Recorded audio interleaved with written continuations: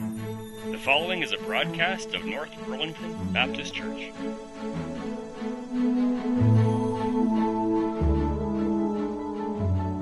We are going to reach a milestone in our study of the book of Romans. Some of you may or may not know we started studying the book of Romans back in April of 2008. And we've generally been taking on a couple of chapters every year as we have sauntered our way through. At times we have moseyed, but mostly we've sauntered.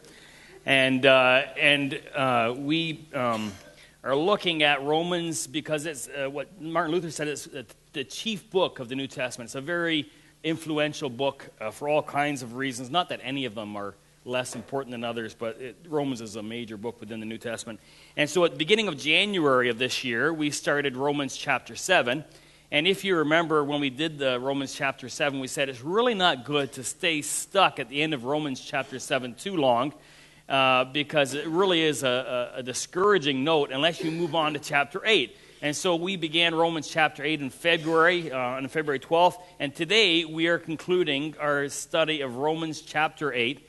And not only do the verses that we're looking at today, the last 9 verses of Romans chapter 8, conclude the 8th chapter, they actually conclude a whole argument that Paul has been putting out since chapter 5. So this is a major demarcation in the book of Romans.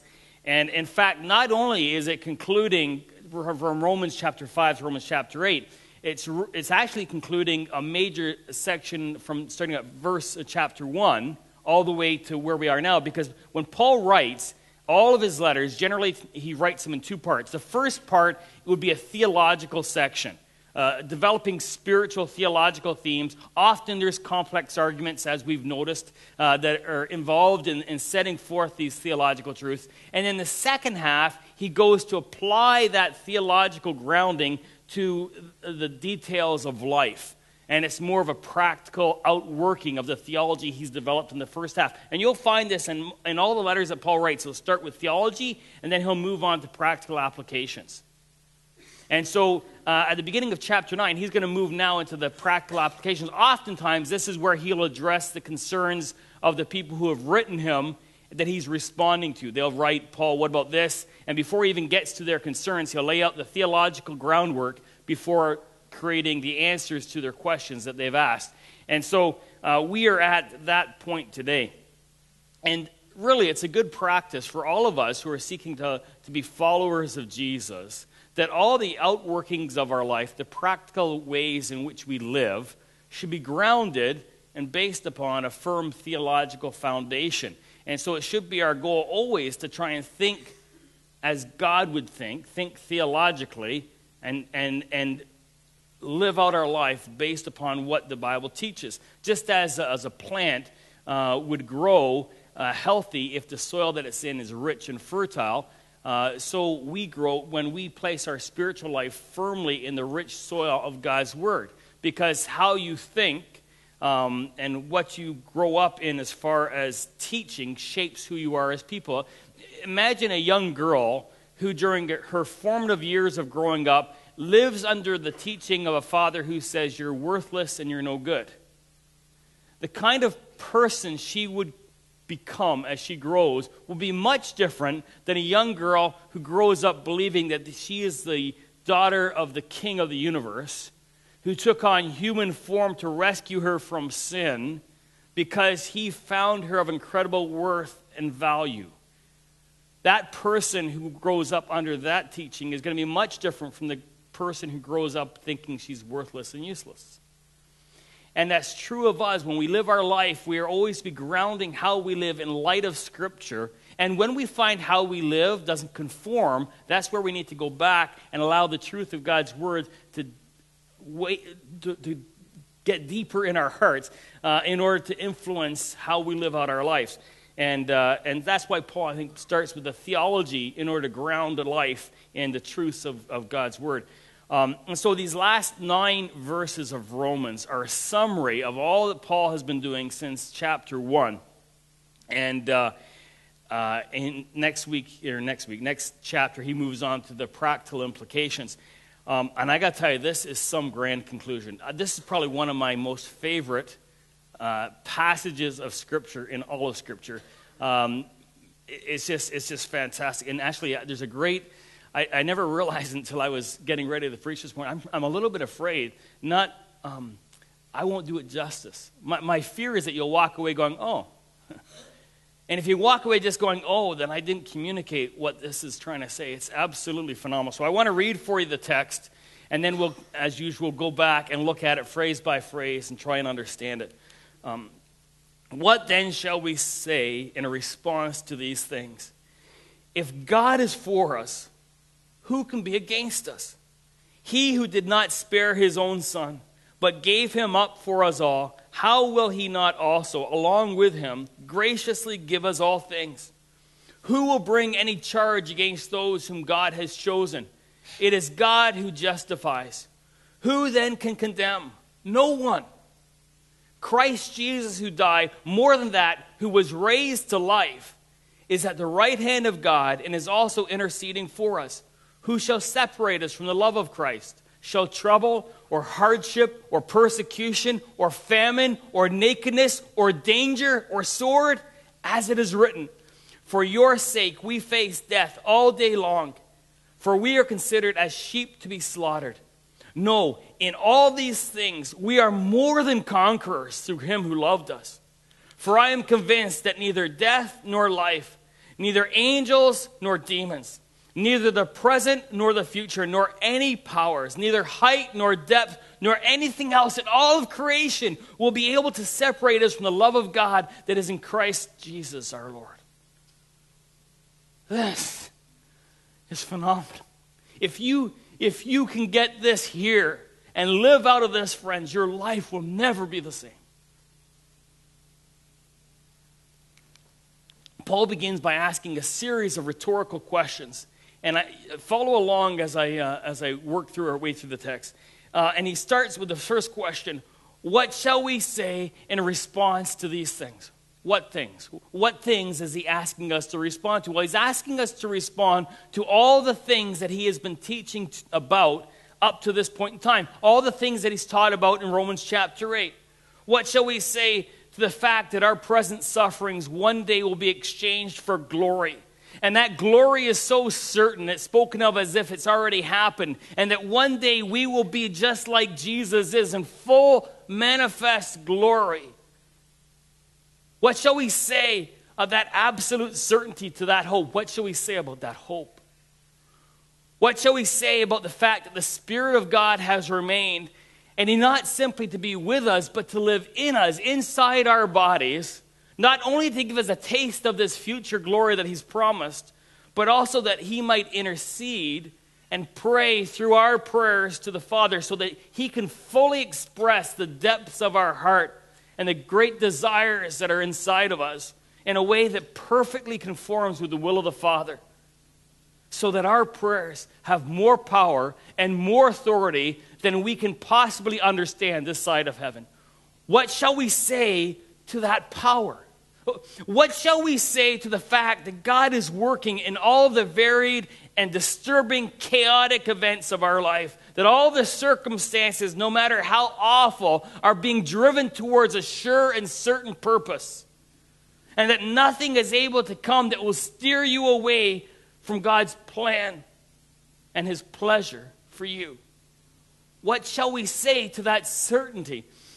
What shall we say to the fact that we have been adopted as true children of God, and that because we have been honored with this position of prestige, we are first in line for an inheritance from God himself, and that because of our being adopted, we are now free from fears, and we are being held and given security and stability regardless of the storms that happen outside of us. What shall we say to that kind of security?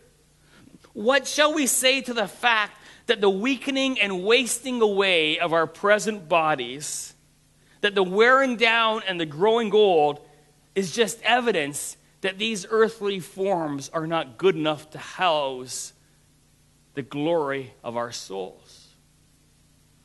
What shall we say to the fact that Peter says that these present bodies are just like tents, and one day they will be stripped away and we will be given mansions in their place?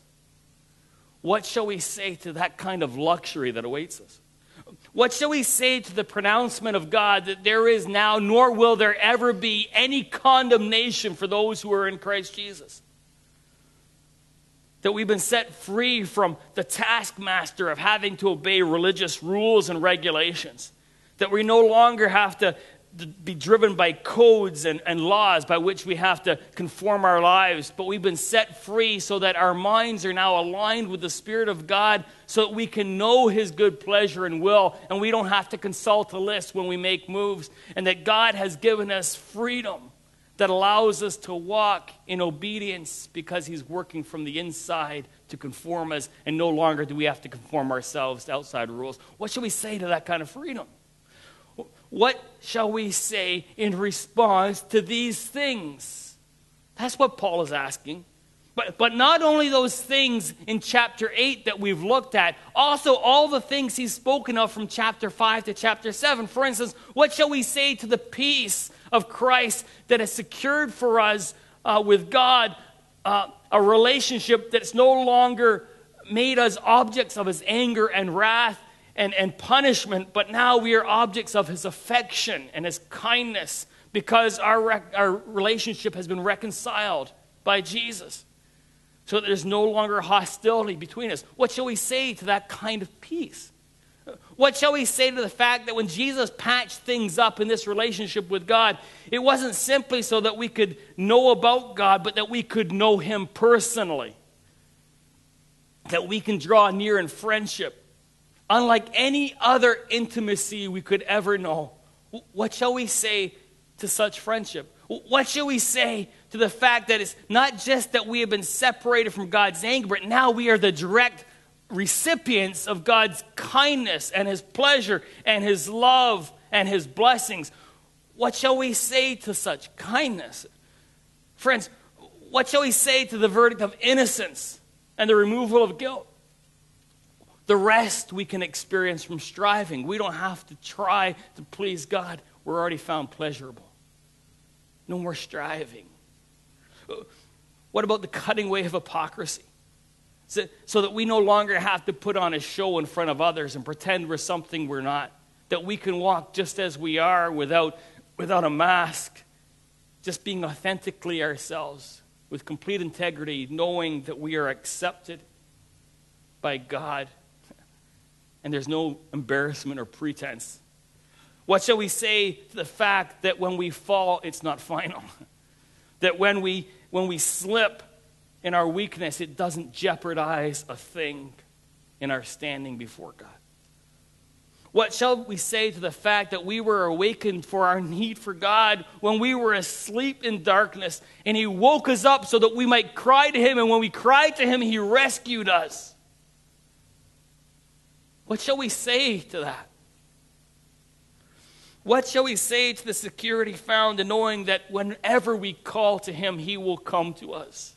Because He is never far from us and His eye is upon us, and we are the objects of His affection. What shall we say to the fact that He gave us the opportunity to partner in our own rescue so that we could take His power and work it out in our lives? What shall we say to that kind of dignity that He bestowed upon us so that we can exercise His power to become more holy? Friends, these are the things that Paul asks us to respond to. How shall we respond to these things? These things he's spoken of from chapter 5 that we've already looked at in previous weeks, all the way up to the end of chapter 8. And Paul takes all the wonder and all the splendor of all these things, and he summarizes in one pearl of a phrase. He says, all this is evidence of this one thing. God is for us. God is for us.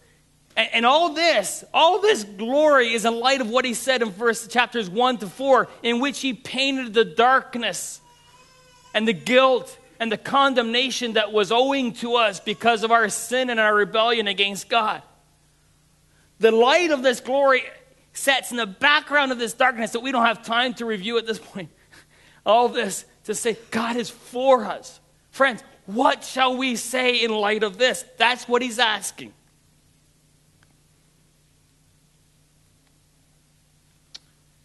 he who did not spare his own son, but gave him up for us all, how will he not also, along with him, graciously give us all things?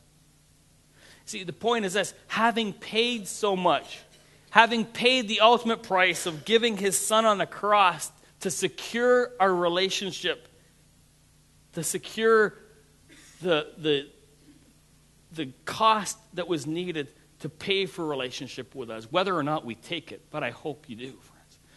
Having secured that, will he not now also purchase everything else that comes with the package?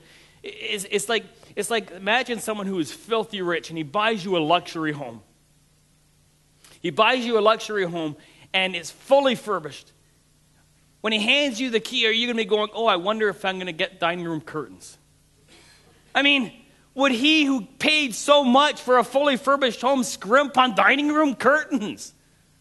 In fact, the fact that you have the house with the key should guarantee that all the lesser things are coming, and that's what he's saying. He's paid the ultimate price. Why won't he give you all these lesser things that he's addressed? They're absolutely certain. Because God is for you. So who's going to bring any charge against those that God has chosen? I mean, what could anybody possibly say to condemn us? I mean, even if they drum up some charge that they feel would disqualify us from the blessings of God, who are they going to bring that charge to? Because no one can execute it. It is God who's justifying us. Who then can condemn us? No one, he says. There's no one left who can condemn us. Christ Jesus, who died, more than that, who was raised to life, is at the right hand of God and is interceding for us. See, having died for us, is it even conceivable then that he would now try and condemn us? I mean, and the proof that we have been, that he was sufficient to save us is the fact that he's been raised from the dead. His resurrection is evidence that what Christ did for us is sufficient to fully forgive and to save us. It's the proof of our acquittal before God. And you can be sure that God's not going to forget about it, because right at his right hand side is Jesus interceding for us. He's always talking to the Father for us. Forgive them. Help them. Be with them. Care for them. Nurture them. Strengthen them. Support them. But the Father's for us, and Jesus is there interceding for us. Friends, there's no way out of this. We are objects of God's love and blessing. See, the only one who is able to condemn us is the one who's pleading for us on the Father's right-hand side. There's no one left. Remember when Jesus with the woman and all the accusers came to throw rocks, and then he begins to write, and he says, those without sin cast the first stone, they all leave.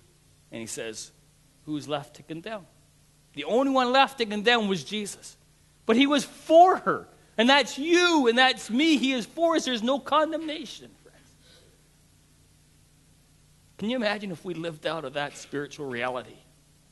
That we understood there was no longer condemnation. If we could believe with all our hearts that God is for us, and we live life that way.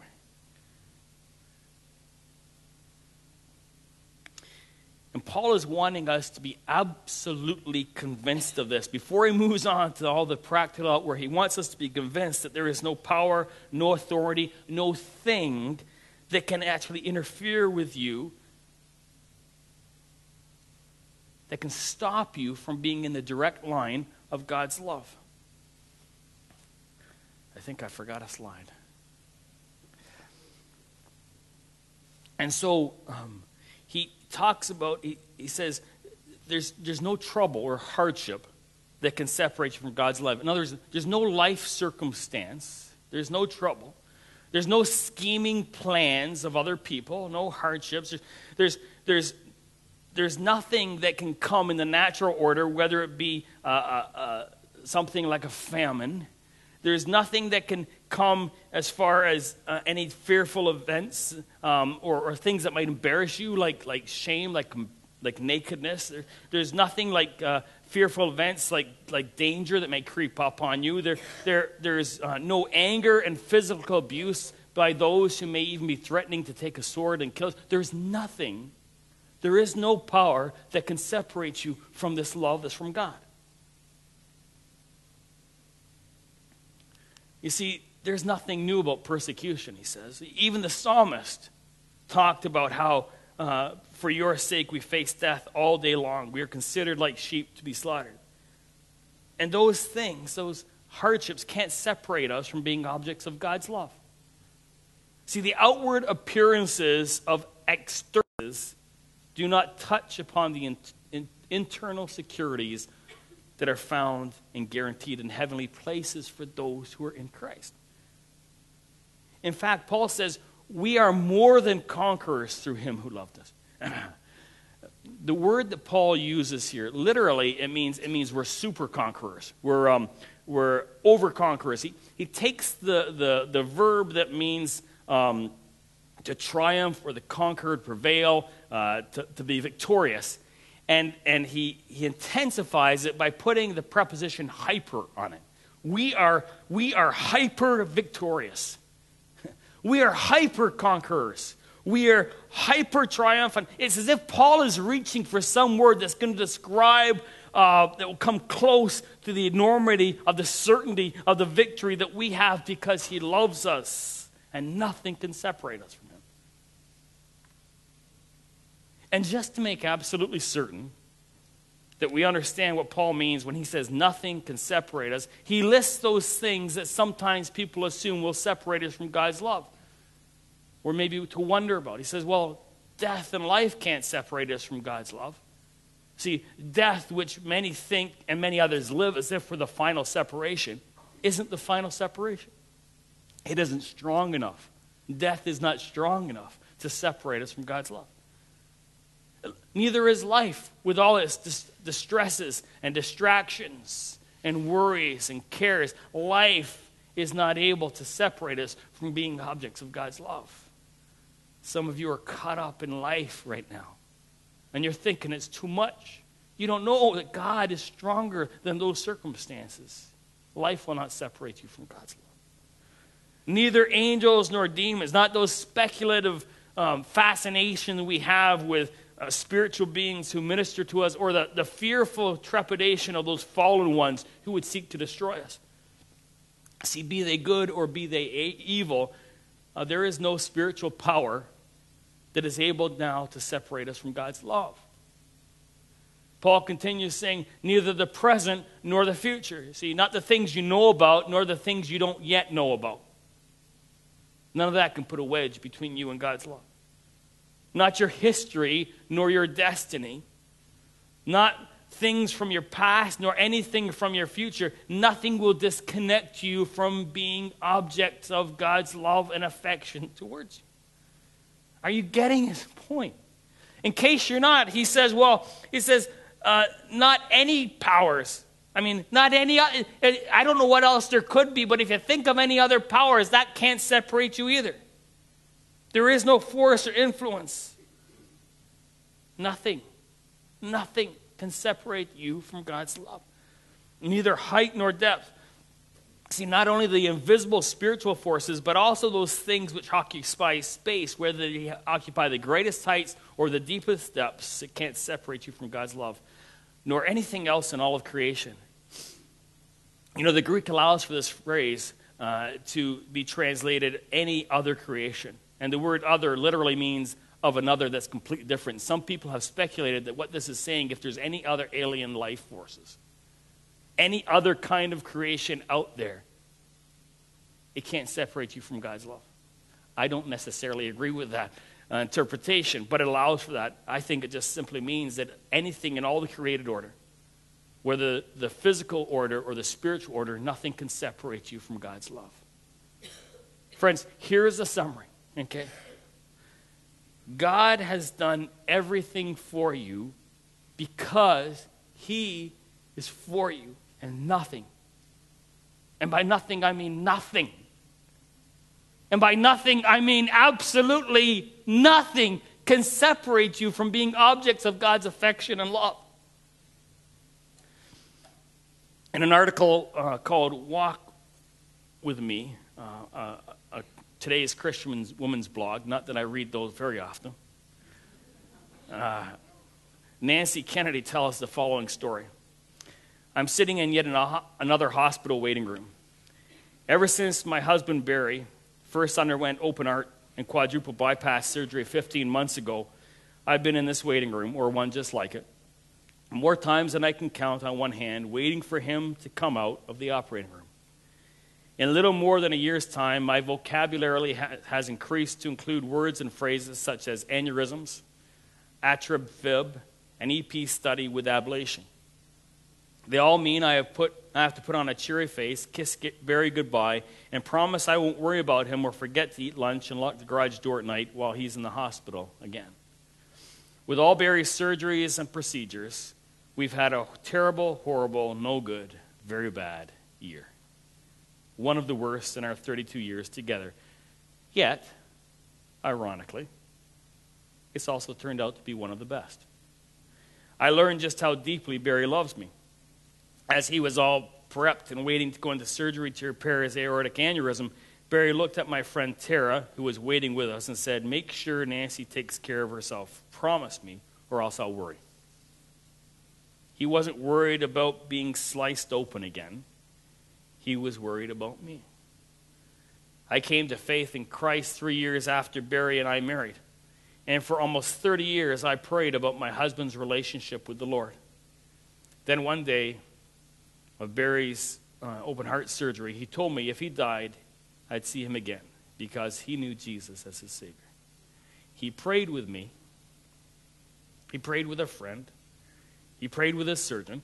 Barry hasn't stopped praying. He prays with me every day. What I'd asked God for all these years, to hear the spiritual rift in my marriage, to bring my husband and me close, God has given. He'd performed heart surgery on us both, ripping us apart, and then knitting us back together. Barry and I talk often about this past year, how it's been awful and awfully good. We wouldn't wish this kind of year on anyone, and we wouldn't want to go through it again. But we're glad it happened. We thank God for the good days and for the bad, because in all our days, God's held us both securely in his grip. We've known God's incredible kindness to us. Our hearts are in his hands. We've had a terrible, horrible, no good, very bad year, and I praise God for it. You see, friends, nothing can separate you from God's love because he is for us. So, friends, what shall we say in response to this incredible love of a God who is for us and from which nothing can separate us? Questions?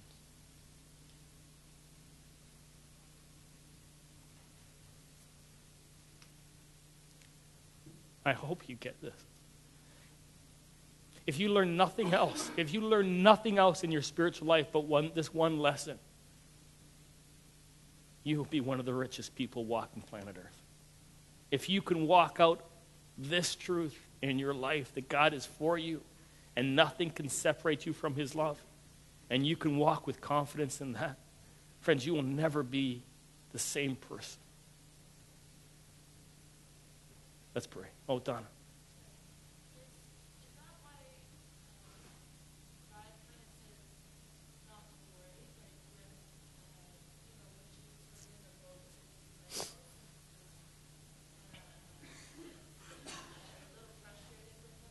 What's to worry about? What's to worry about? If God is for us, every circumstance in life has been shifted through his hand, which is good. If we're walking with him, he is with us in the midst of it. He won't abandon us or leave us. What's to worry about?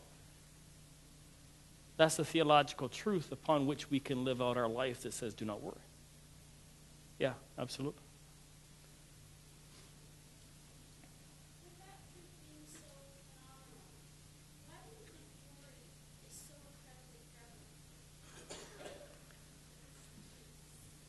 Why is worry so incredibly prevalent?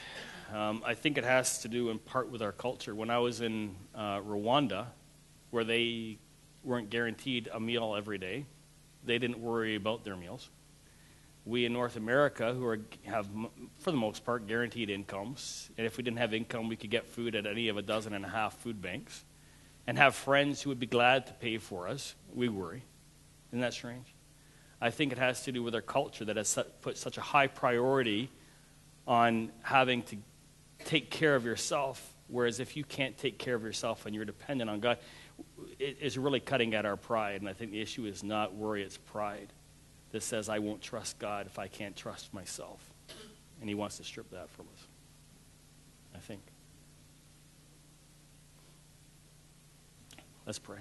Father, what shall we say in response to this?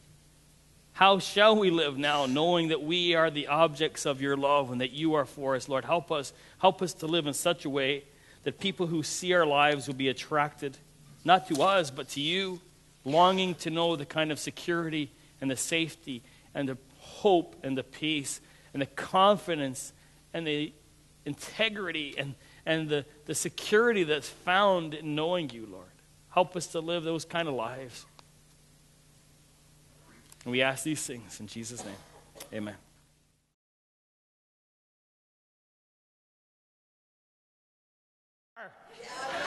I have the keys in the office, and not only that, thanks to Pierre at Ford, we've got brand new, and because of Dave at Pioneer, we got 5 years of free gasoline for everybody here, and not only that, I personally have kicked in, and you're each going to get a Twinkie in the glove box. You don't believe me, do you? See, if you did, you would certainly live differently going out of this place. See, but what if the door opened, in walked Oprah, and she said, I've been following Merv's blog, and I'm so impressed. I'm giving everybody a free car. Then you may be tempted to believe a little further. And if you got the key in your hand, even though you couldn't go to the dealership for a couple of days until it opened, you would certainly live different over those couple of days because you got the key in hand and it came from Oprah. What if there was a God who gave you something so precious that unlocks something more precious than a new car, and it's guaranteed with his blood? How would you then live in light of that, friends? Wouldn't you live differently? I mean, wouldn't it cause people to say, what are you on? I mean, why are you always so smiling? Don't you see the things? Yeah, but you don't know how good they are on the inside because, friends, we have a whole world that focuses all of our attention outward to what you can get and what you can be based on what you have. And God says there's a whole world that exists, and it starts from the inside. And I have given you riches that one day bleed out into incredible luxury and value that this world cannot even compare to. How will you live in light of that? We'll find out, because now we go out into the world in light of the fact that God has done all these incredible things for us. Don't allow your mind to focus on lesser things. Put your eyes fixed on him who has done greater things for you because he is for you. And he continues to do great things every day. Open your eyes to the wonders and riches of God. For God has poured out to the objects of his affection and love. Go in the grace and the peace and the power and the blessings of God.